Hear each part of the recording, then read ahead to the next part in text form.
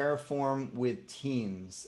This was posted in the Terraform channel, and it partially relates to one of our office hours at the end of last year on tacos, and we should probably reply to that thread with that.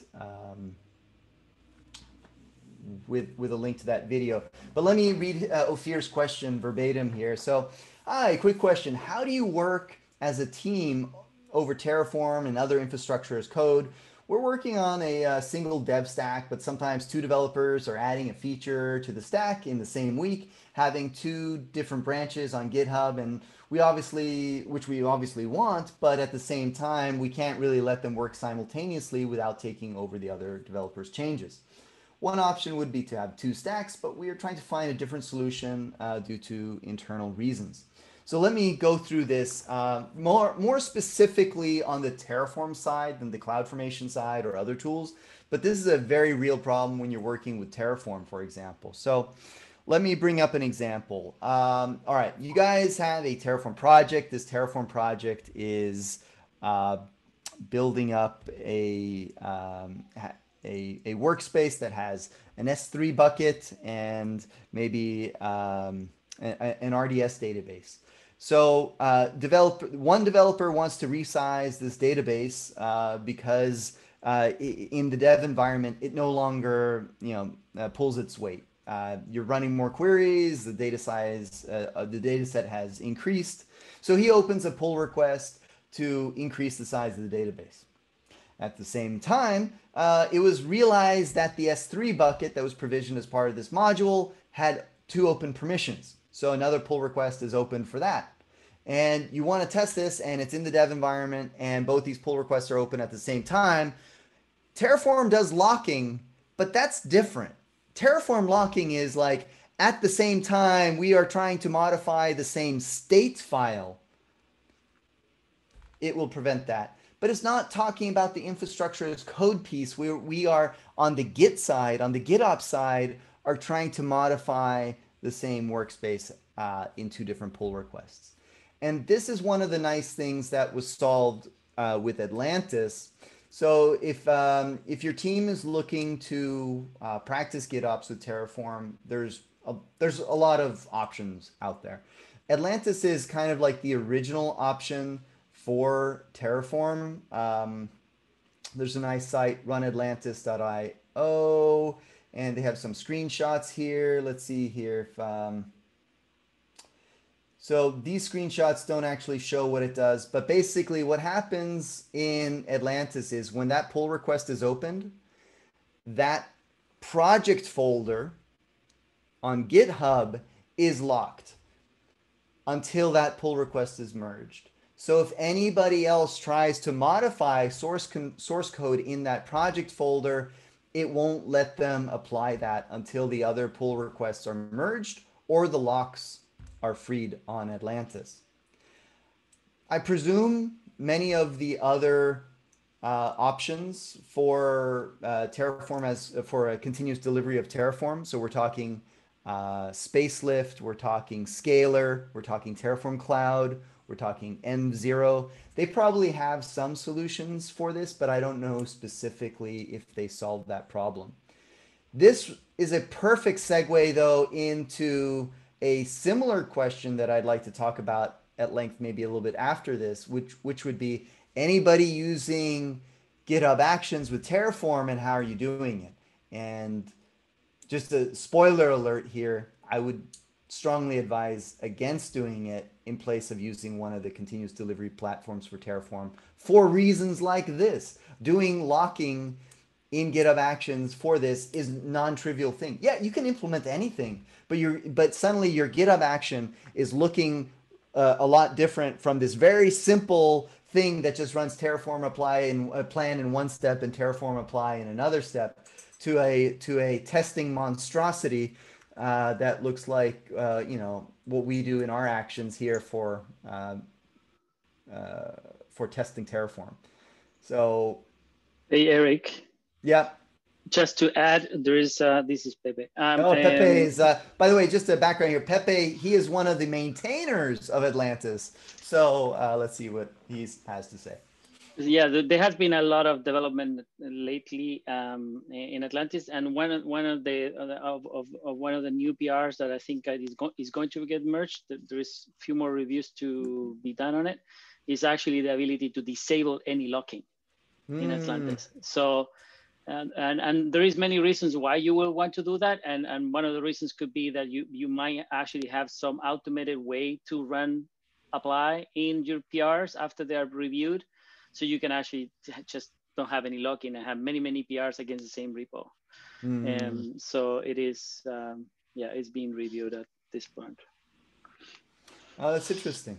I didn't. Yeah, and they added, and another thing is going to be added too is OPA policy, context running in Atlantis natively. So you could actually then eventually maybe tie the locking with the policy too. So that would be probably the longer term, the better solution in the long run would be an OPA policy that says, yeah, that does something about that. That's the challenge though, coming up with that library of Rego policies that you're gonna want for that. Yeah, it is. So, Lyft is doing that work. Oh, Lyft is doing that? Yeah, one of the new maintainers comes from Lyft. Actually, Lyft has a team of people working for Atlantis full time. Really? For the internal Atlantis version. Yeah. Wow, interesting. So they are releasing features back to the Atlantis since they added one of the developers in it. Oh, very cool. So they're upstreaming that. That's good news. Yeah, and they don't use any groups, which is very interesting. And they don't use yeah. What is actually on that topic? What's the status of the GitHub team? Pepe has been very lazy, and he hasn't written the test yet, and that's why. Bad Pepe. Yes. So you can ping Pepe and ask him, but it has been approved, but it requires I need to create 4 or 5 tests, which because it doesn't have any tests, and after that it will be merged. I saw that the thumbs up has grown to 51 or 52. I know, it's crazy. So that's cool. I'm glad that this came to light again. So thanks. After many years. After many years. Yeah. So actually, I have another question related to Atlantis, Pepe, since you're the most current on everything going on there. With the Rego work, and this is with the open policy agent stuff, is the open policy agent stuff going to allow actions so that you can set up a relationship where, like, when this project is applied, this project will reapply? I don't think I think that they in the call they mentioned that they were doing something like that, but I don't think this PR has those changes in. I don't think so. Okay. No. That's one of the really nice things in spacelift is you can set up an OPA Rego policy that will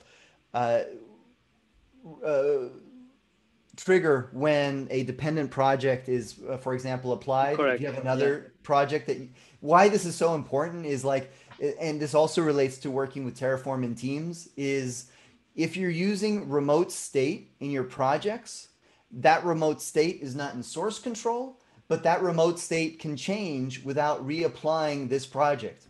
So how do you set up that relationship? So when this project is updated, like when this folder of Terraform code changes, this folder of Terraform code automatically reapplies. Basically, standard problems working with continuous delivery in a mono repo, which most Terraform organizations are.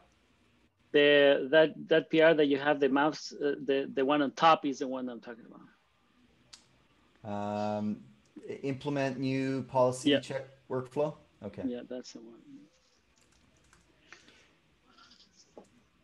To that point, Eric, about remote state being kind of tracked outside of version control, it still sucks because you still have to. There's still probably changes to that dependent project on the upstream project, so it's going to run a plan against that dependent project even before the remote state changes, and that's likely if it's a new output from your upstream project, then it's going to fail because that new output isn't in the remote state yet. That's going to fail. But then the second time, once that upstream project actually applies and that remote state is populated with the new output, then it'll apply correctly. But it's like the relationship there, the dependency graph there is kind of ugly, and there's no way to like easily call that out.